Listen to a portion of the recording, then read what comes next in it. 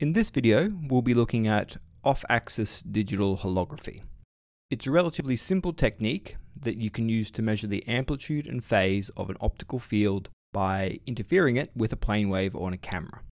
Say we've got some unknown optical field, which is a smiley face in this example, where the eyes and the mouth are out of phase with the head outline.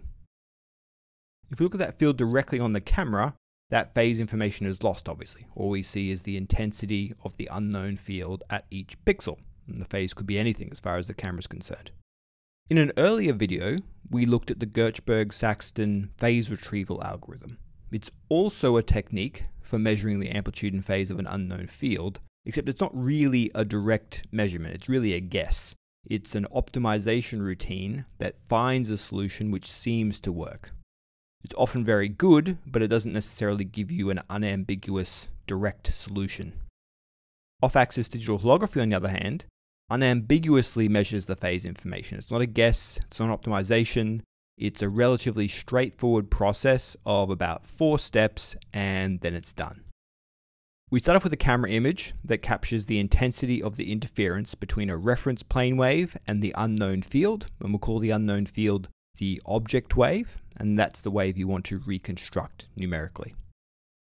That image, that interferogram that captures the interference between the reference and the object wave, you do some Fourier processing on it, and you'll end up with a reconstructed field where every pixel has an amplitude and a phase. There's not much processing involved. It's basically just a Fourier transform, apply a filter in Fourier space, inverse Fourier transform, and then remove the tilt of the reference wave. The experimental setup is also pretty straightforward. You just interfere the beam you want to measure, so the object wave, with a reference wave.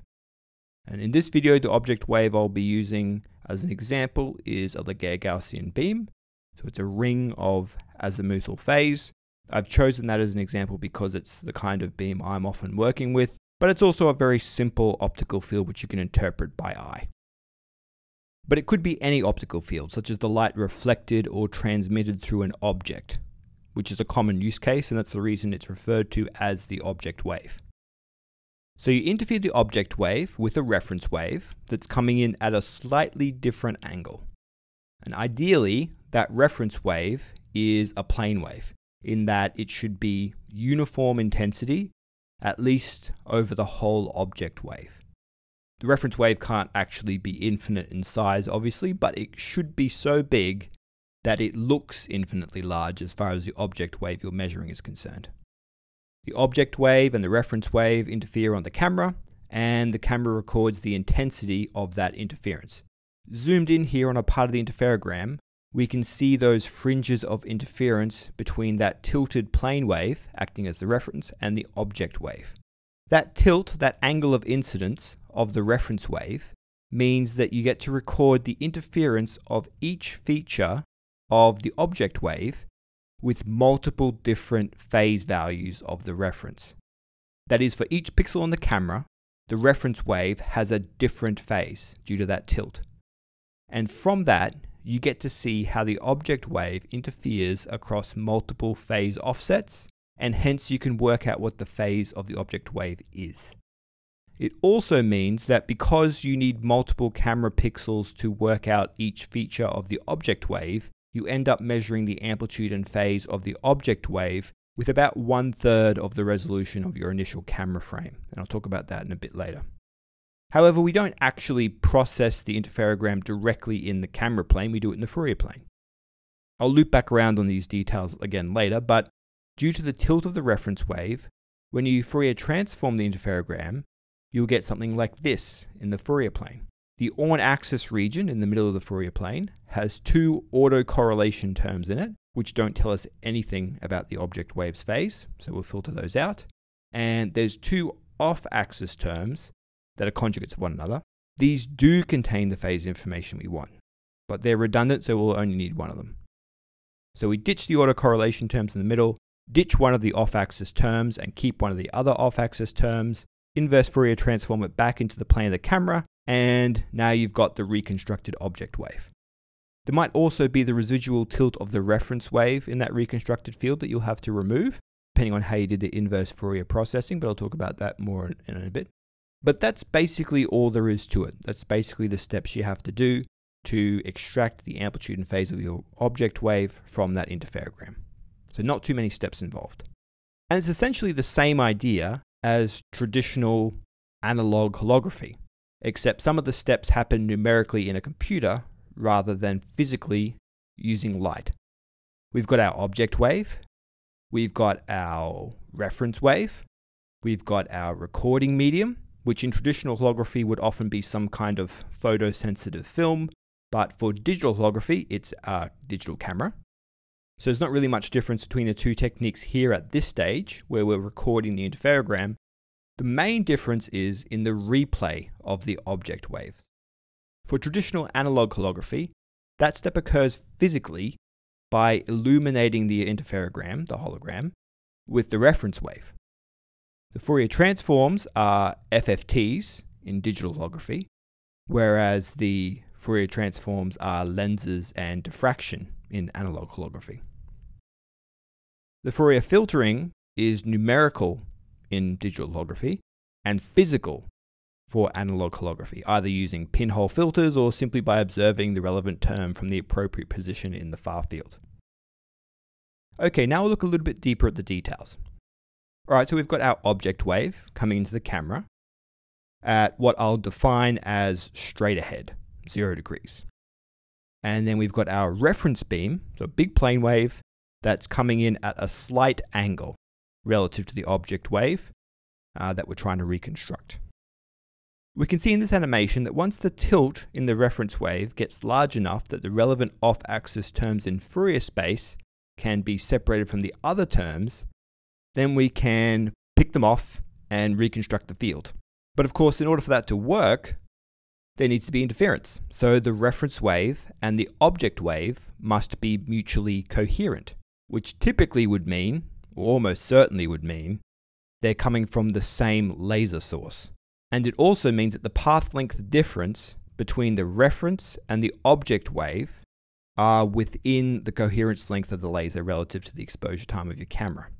I've not illustrated the beam splitter that splits the light source into the object path and the reference path, but again, if we go back to the traditional holography illustration, you can see that the illumination beam, which becomes the object beam, as well as the reference beam, are both split off from the same source. So they're mutually coherent because they both originate from the same source.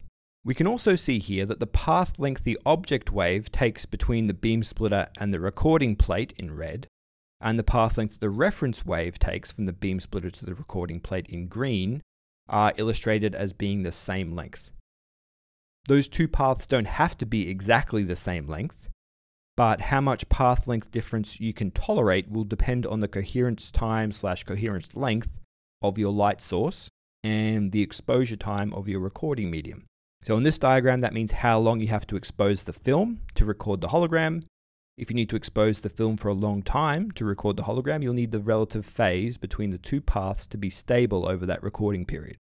For digital holography, same principle applies, except it's the exposure time of your camera rather than the film.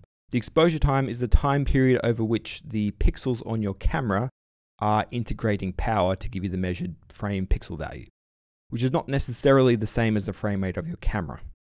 You might have a frame rate of, say, 100 Hertz, so that's 10 milliseconds, but an exposure time might only be 10 microseconds or 100 microseconds. The more powerful your light source and the more sensitive your camera, the shorter your exposure time will be because you won't need to capture light for that long to get all the light you need. If the phase between your reference wave and your object wave is stable over the time scale of your exposure time, but unstable compared to the frame rate of your camera, you'll see something like this. The fringes on your interferogram will be crisp with nice light and dark fringes with good contrast, but they'll be jittering back and forth all over the place randomly.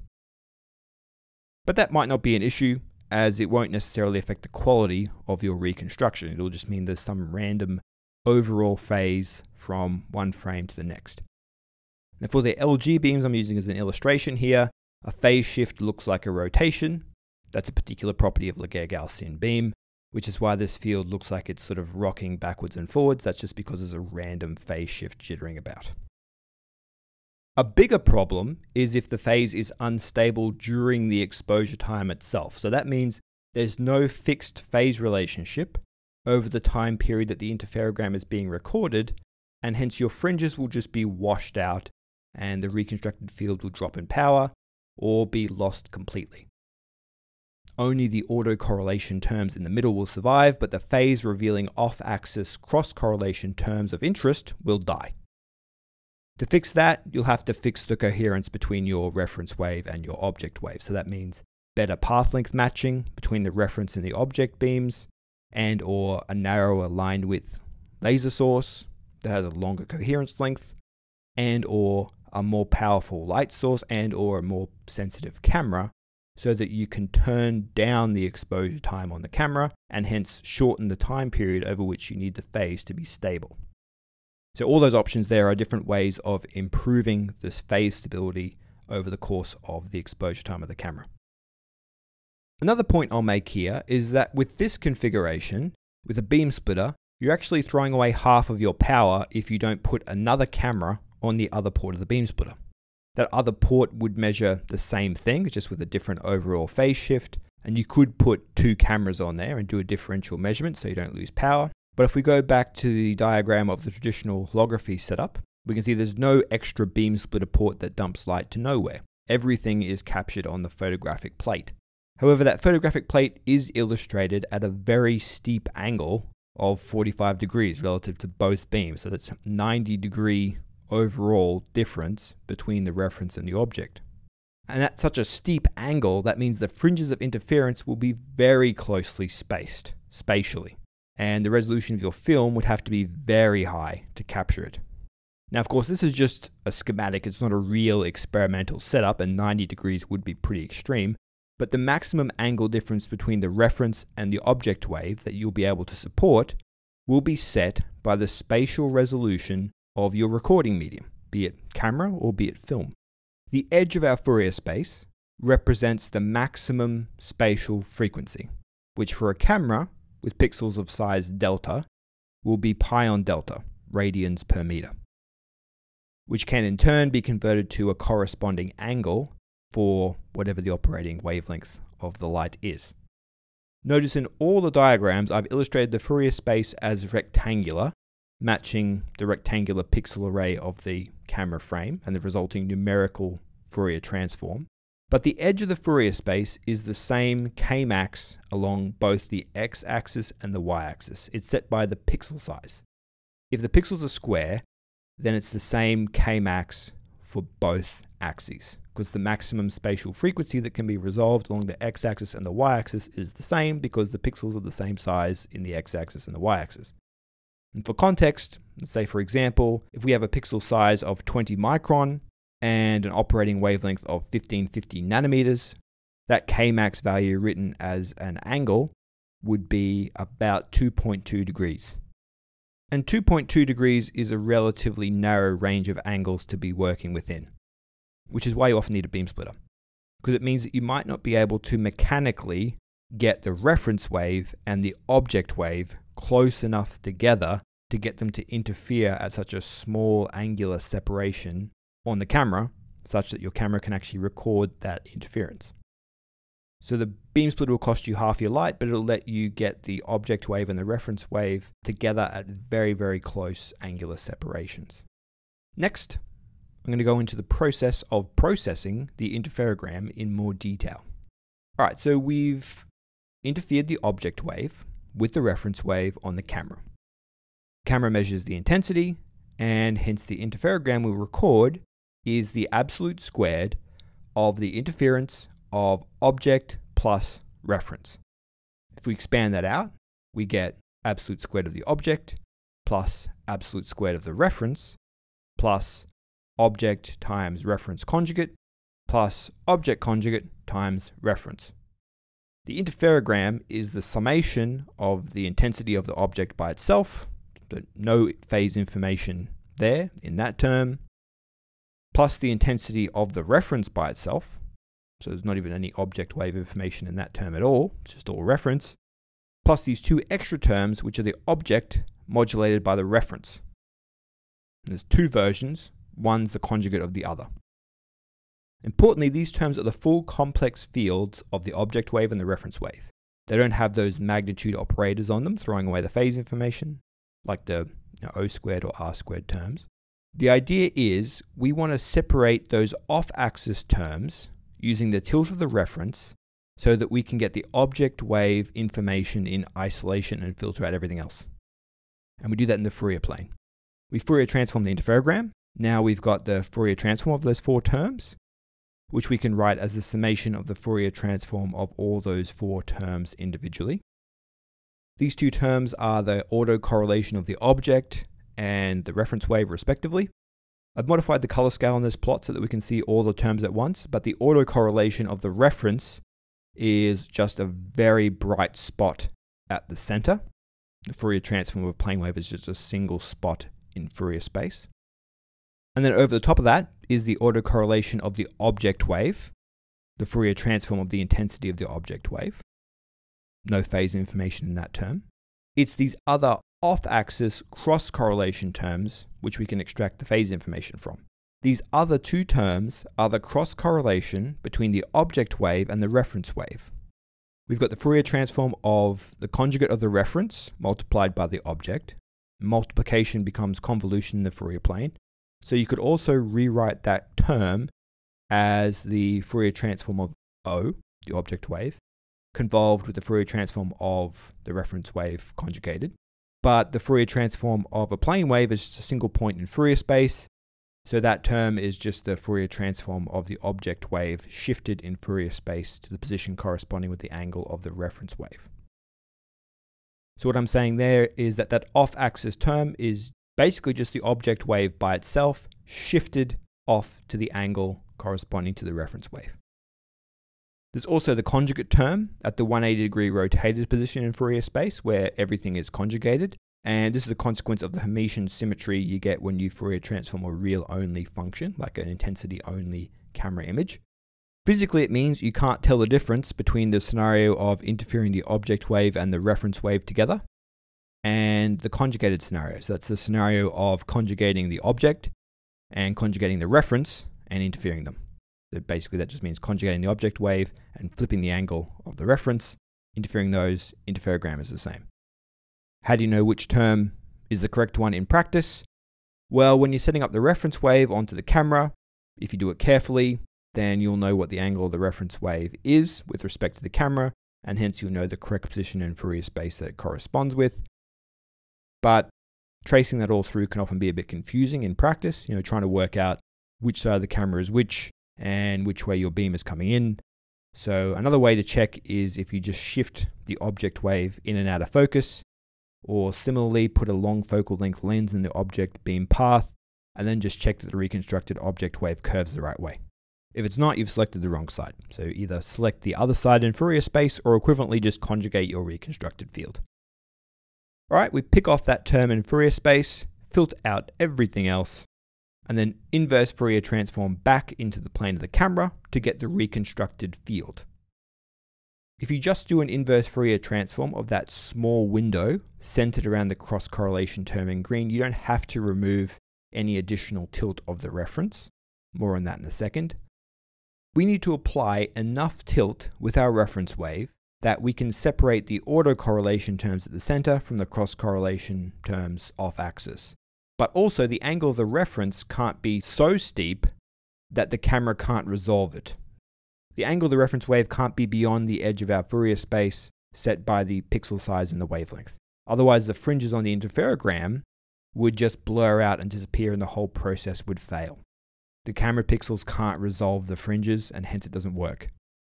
In this illustration here, we can see that because I've inverse Fourier transformed the whole Fourier plane to get the reconstructed field, rather than just the region centered on the cross-correlation term window, the reconstructed field still has that reference conjugated term over the top of it. That is, it's got a big tilt over it.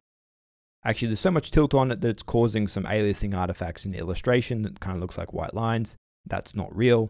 But to remove that reference wave tilt, we can multiply the reconstructed field by the reference wave. So we have R conjugate times R, which is just a flat, uniform phase everywhere. An equivalent way to remove it would be to shift that off-axis term to the center of Fourier space. A linear phase ramp becomes a shift when you Fourier transform it. However, Fourier transforming the whole Fourier plane is redundant. It's mostly zeros. There's no information there. You only need to Fourier transform the non-zero part of the spatial spectrum in the window of interest. Numerically, that's how you should do it, as it's less computationally expensive and contains exactly the same information. But whatever approach you take, the angle of your reference wave is unlikely in practice to correspond exactly with your grid, your pixel grid in Fourier space, meaning your cross-correlation terms won't necessarily be centered exactly on a pixel. It'll probably be in between pixels in Fourier space, and hence you'd have to shift by a fraction of a pixel, which means in practice you're probably just better inverse Fourier transforming it and removing the tilt in the camera plane rather than trying to shift on a sub-pixel level in Fourier space. But both ways work, and you often end up having to do a bit of both. If the reference wave is not an ideal plane wave, either because it's got non-uniform intensity, or it's got phase imperfections like being out of focus, or it's aberrated, then you can calibrate that out of the reconstructed field. For phase imperfections, there's really no difference. You just multiply by R like you did when it was a pure tilted plane wave. To calibrate out the amplitude shaping of your reference wave, you'll have to boost the regions of the reconstruction where the reference had low power, although that obviously would have its limits in practice in terms of things like dynamic range and signal to noise. If your reference has zero power at some position, you can't just magically boost it all the way back to unity. And whenever your reference wave is non-ideal, i.e. it's not a perfect plane wave, be it due to amplitude or phase imperfections, that will also cost you some spatial resolution. Because whereas a plane wave is a single point in Fourier space, other beams will contain multiple spatial frequencies, which means those off-axis cross-correlation terms will take up more space in Fourier space than they otherwise would need to. Let's take a look at spatial resolution now. That is, if we have a camera frame that has a certain number of pixels, it's got pixels of certain size, how much spatial resolution can your reconstructed field actually have? Now remember I mentioned earlier that you need multiple pixels of reference wave interference to work out a single feature of the object wave. So the effective pixel size in your reconstructed field will be larger than the original pixels on the camera. You need multiple camera pixels to resolve a single object wave, sort of effective pixel. In this animation, the object wave being measured is getting increasingly complicated. It has more and more fine spatial features, which in turn means more and more of the Fourier space starts to be filled. The autocorrelation terms in Fourier space get larger, and the cross-correlation off-axis terms get larger, until eventually they start to overlap and you can no longer separate them, and the reconstruction will no longer work. We can work out the spatial frequency constraints this imposes by working out the largest circles that we can fit inside the square of our Fourier space. Now remember, I've illustrated Fourier space rectangular like the camera frames, so it's a rectangular array in terms of pixels and in terms of numerically in your computer, but it's a square region of Fourier space because the pixels of the camera are square. And the distance between the center of Fourier space to the edge along each axis I've labeled in cyan, light blue, as Kmax. That's the maximum resolvable spatial frequency, corresponding directly to the size of the pixels on the camera.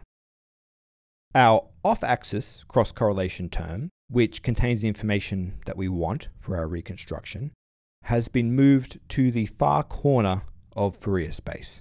And the window of interest containing the term is a circle of radius kW, K window. The center of the window is kW away from the edge of the y-axis and kW away from the edge of the x-axis. In the middle, we've got the autocorrelation terms. The autocorrelation of the reference is just a single point at the center. The term that actually takes up all that Fourier space in the middle there is the autocorrelation of the object wave. That autocorrelation will be twice as wide as the cross-correlation term is if the reference is a plane wave, because it's the convolution of the object wave with the object wave. If you draw that up geometrically and ask what's the biggest I can make kW before those two circles touch, you find that the maximum value is about 0.32 of Kmax. So that is, the pixel size in your reconstructed field will be approximately 3 times wider and higher than your original camera frame pixels were. However, you can actually squeeze a little bit extra resolution out of it by wrapping around in the Fourier space. So in this illustration, we've pushed the center of the Fourier window all the way to the edge along one of the axes, such that it actually wraps around now.